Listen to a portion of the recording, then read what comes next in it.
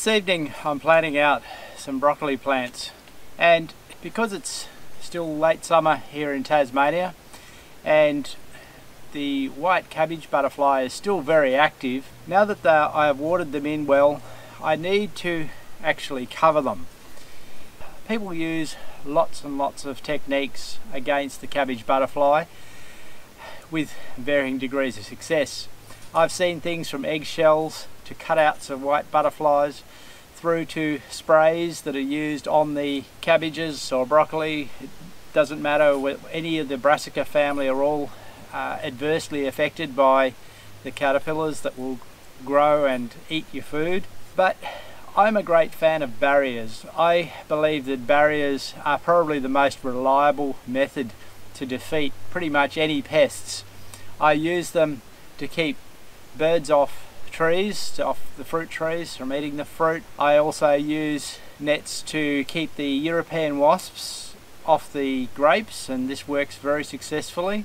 And this year I have used a crop protection net on my kale very successfully as well. It has kept the white cabbage butterfly off and meant that there's no grubs there eating those plants.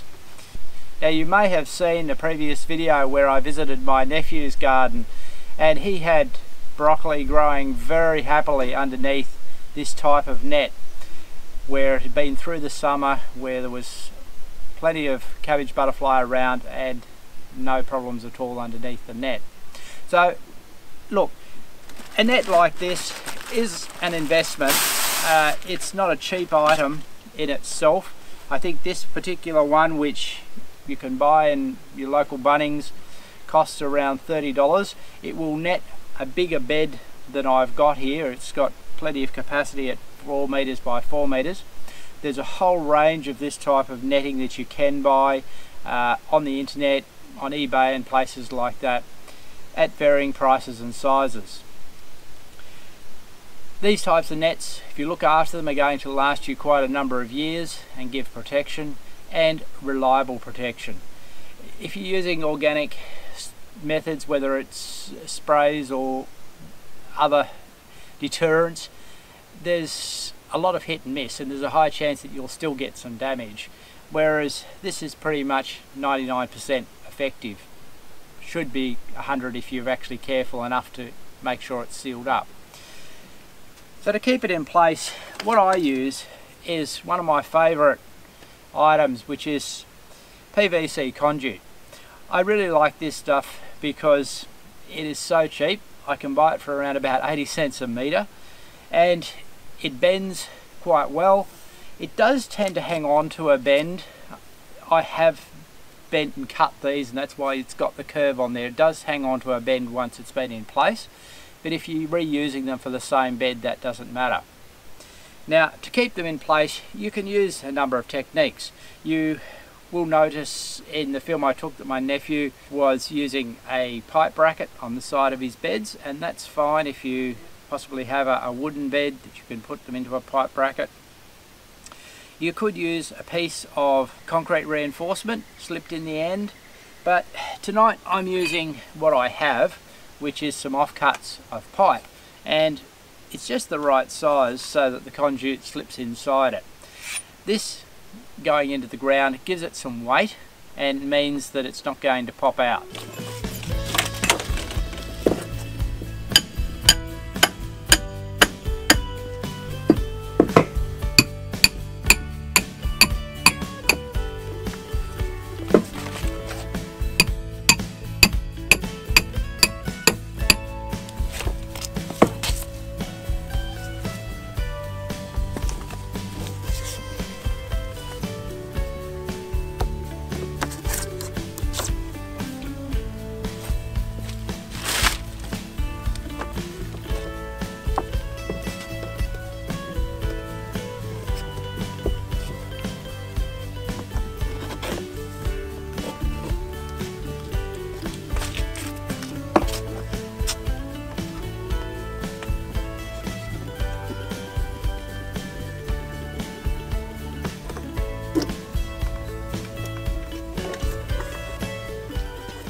So once the metal pipe is in and the conduit slides in. This might look a little bit lopsided because it had a previous bend in one side and that is affecting its shape, but it won't affect how the plants grow, nor will it affect the effectiveness of this net.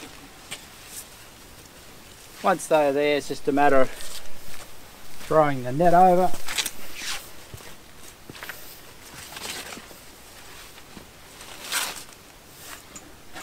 Now, if you were in a warmer climate, it wouldn't hurt to use shade cloth instead of this type of net, which would still give you a very effective protection against the cabbage moth or butterfly, should I say. It's actually a butterfly, this one that we have, though cabbage moth does exist in some places. But it would also give some shade for your seedlings, which is probably a beneficial thing if you're growing them at this time of the year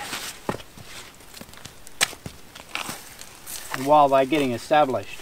Now, because I have concrete around my beds, I'm able to simply keep this net in place with a couple of pavers. If you have different types of beds, you may find you need to use a different method. You may need to use some clips or something along those lines.